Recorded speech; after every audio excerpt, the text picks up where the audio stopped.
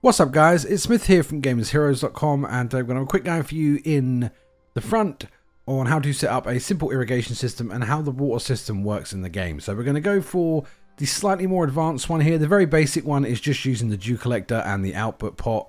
That's fine, it's easy to work out. I'm going to show you how to use the other stuff here. So involved in this particular guide is we have the actual water pump, which is the intake pump. This is something that you have to place in a water source. You're going to have to connect that to other devices to make stuff work. So if you have a look what we're going to be able to achieve here real quick, I flip this switch on and then all of my plants after a couple of seconds will get watered. So this is a very simple process. Pretty much all you need is some power and the bits I've shown you here. So just for this video I'm using my solar farm here. I've got another video on the channel telling you how to set up a solar farm, so if you're interested in that, go and check that out. I've basically got the solar farm hooked up to this circuit breaker here, which is basically an on-off switch. I'm then using my electric tools to put the output into the input of a splitter, which splits the power into 3.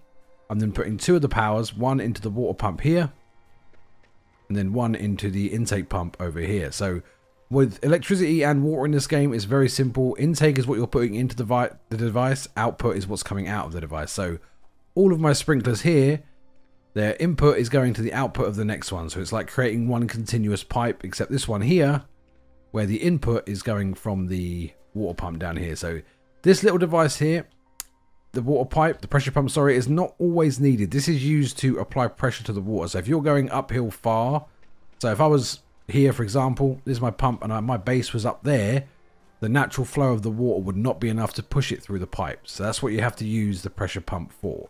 So I'll show you how to connect these here real quick. Let's get my water tools out. Let's destroy this one.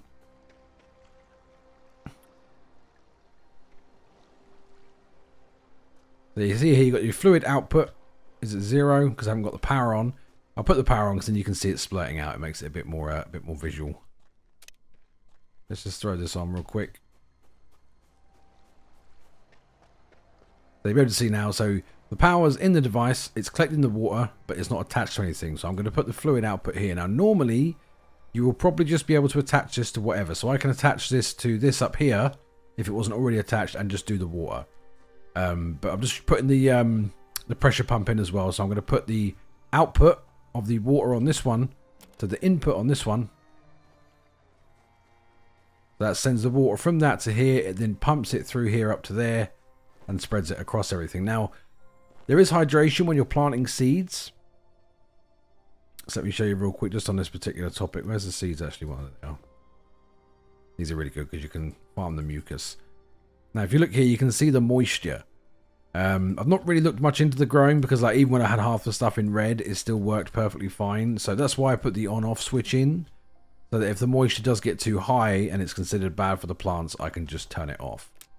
So this pretty much works for any of the main water stuff you can get later. You can get water tanks and stuff. And it's all just about the input and the output. So you just got to remember that you can only attach one thing to one thing. So you can only have one thing attached to an output or one thing attached to an input.